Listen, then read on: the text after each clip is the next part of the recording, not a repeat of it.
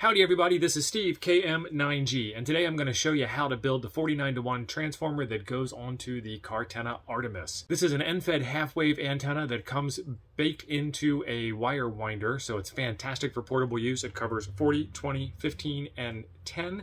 You can take some more wire if you have some laying around and put it on even lower bands if you like. There is a link in the description down below for the Toads Discord, which is how you get a hold of us to get one of these. And be sure to check us out on Saturday and Sunday morning at 9 a.m. Central for our Coffee and Ham radio show. Let's get over to the workbench and get this thing built. What we've got in the kit for this part of the instructions is a T14043 toroid and about 40 inches of 16 gauge magnet wire. And this is the way you'll get it all wrapped up in the kit. And the first thing you're going to want to need to do, because that's how this stuff works, you want to need things, is you want to get this unwound so that we can work with it. Don't worry too much about how straight it is or how bent up it is or anything like that, because we're going to wind it around the core here. Now that we've got this thing completely unwound and relatively straight, we need 8 inches. My desk mat is marked in 1/2 inch squares, so that is 8 inches for me to reference. Take the first 8 inches and fold it over, and then start twisting it up. And you don't need to be perfect about your twists. You just need to have some twists. And there is plenty of magnet wire here to get the job done. You've got a piece of sharp wire and a stray end that's flying around. So it might be advisable for you to wear your personal protective gear. And we're going to leave a little bit long here. This is going to go to the center pin of the BNC. This is going to wrap around the toroid to go out to your antenna and connect on the far end here. And then this part is going to become your ground connection to your BNC connector as well as your counterpoise connector.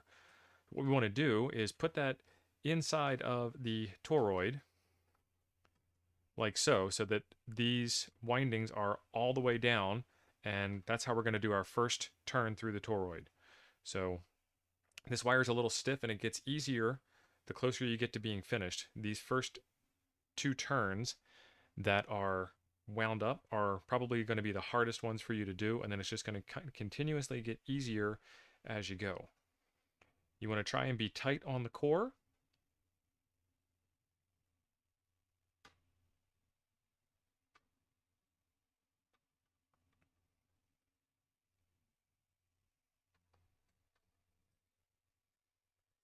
And whatever it takes for you to get that job done is whatever it takes.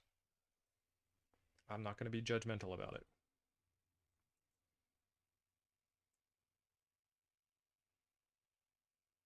Okay, and that is the hardest part done. We've got our 2 turns of our primary through the core already. Every time it passes through the center of the core is considered a turn.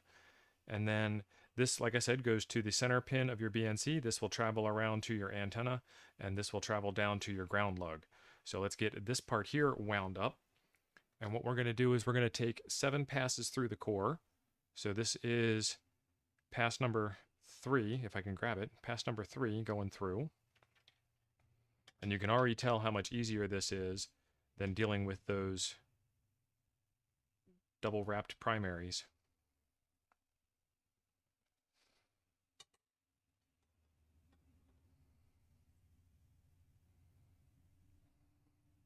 All right, so there's 3 turns.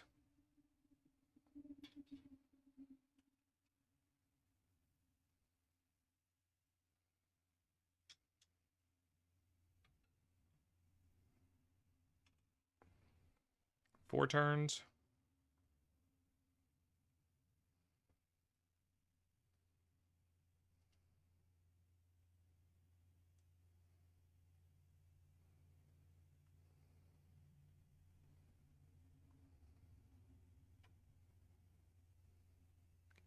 Five turns.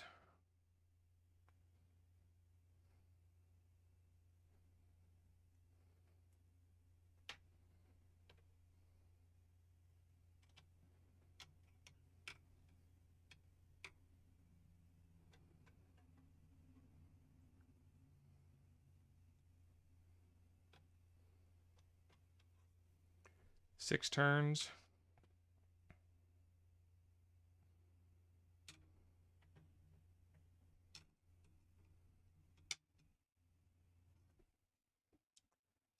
Seven. And this is where it gets to be interesting. We're going to do what we call a crossover. We're going to put turn 8 in to the toroid, and instead of coming out on the same side, we're going to come out on the opposite side.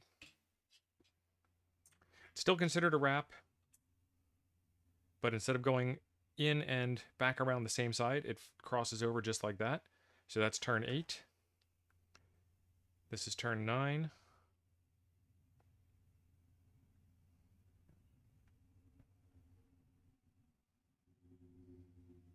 Ten.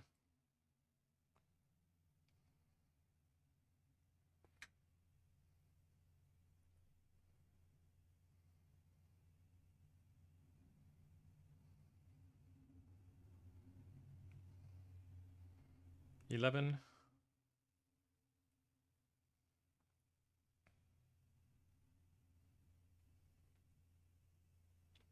12.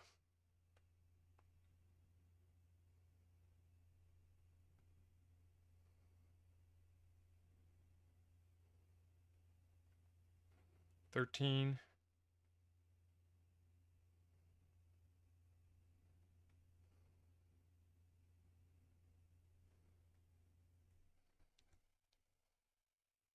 And lastly is turn 14.